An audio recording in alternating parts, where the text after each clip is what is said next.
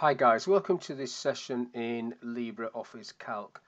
What I want to cover in this session is how you can quickly summarize data, how you can create running totals, and how you can format cells using format cells and creating your own styles, as you can see here there.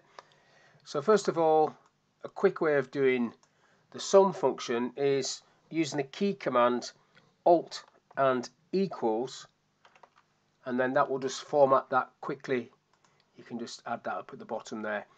So Alt equals is the key command to summarize data. Now, if you've got a big chunk of data, you can summarize a whole chunk of data with one quick key command. So I'll just copy some data and paste it in here. So you've got quite a large bit of spreadsheet. I'll just pull this in a little bit so you can see this better. So here's a big chunk of data which you can highlight and then just use the key command to summarize the data. So if I highlight all the rows to the end and then make sure the columns are highlighted and then just do Alt equals, the whole thing is filled in with one key command. You don't have to do the sum function, which obviously would work, and then pull it across, and then the sum function and then pull it down. You don't have to do that. So Alt equals is just a quick way of doing it. Now, to create a running total of these figures, it's a simple sum function. So I'm just going to do Alt equals again, which just needs to be edited slightly. So what I need is to fix this first B2 with the F4 key. So I'm locking that, making it absolute. And then the second B2 is not absolute. So if I click the tick, and then if I pull that down, just put it down one to start off with. So it's gone, B2 is still locked, but this one now says B3. And if I pull it down, it will say B4, etc., etc., all the way down to the bottom. Now, if I insert myself a column, so percentage. Let's have a go at this one. Percentage. So I've got the total there. So what are these as a percentage? These figures, the percentage of the total. So this is a formula for that. Equals that divided by that. Now I need to lock this because I'm going to pull it down. So I'm just going to press F4. Take that. It's coming in pounds because that's what I had it as. Click on percent. Normally you have 2 decimal places. It's already defaulted to 2 decimal places. I can just pull that down and it gives me the percentage. I've pulled it right down. That last one will say 100%. So you can see that that is the percentage of each of these figures.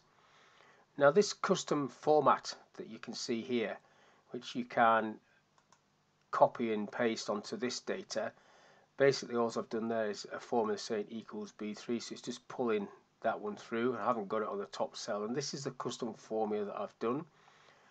So if I do it on these figures, you can see how it's going to work. It's just going to replicate that, and I've got it sitting there. Look, you can see how it's going to go there.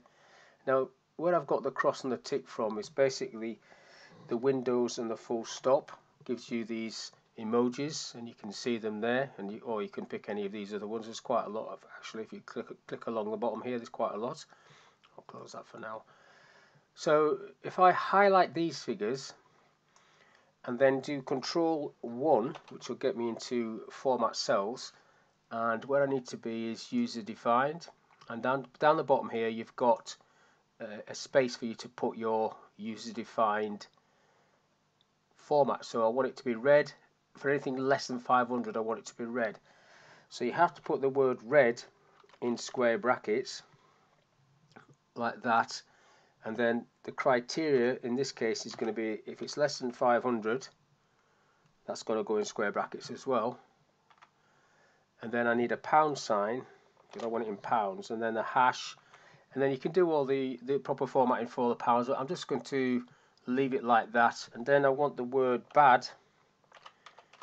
Now I need to do a space there actually, so you need a space there, otherwise it'll all be glued together, and another space like that. And then now I want a cross, so Windows full stop comes up, and just pull that onto this screen so you can see it. So if that's the case, I want that to be a cross.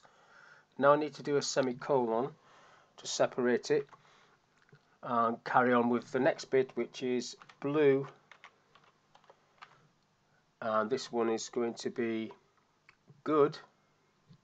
So open the quotes, space good, space, close the quotes, do a pound sign, a hash, and then Windows full stop again. Just get rid of this one for a second, just Windows full stop again. This time I want the tick, so that should be the same as that. Click the tick, click OK, and then open that up so you can see it. So it's now put that format in there for you already. So it's similar to doing conditional formatting, except that you're doing it through the customizing the font style really and putting these features in there.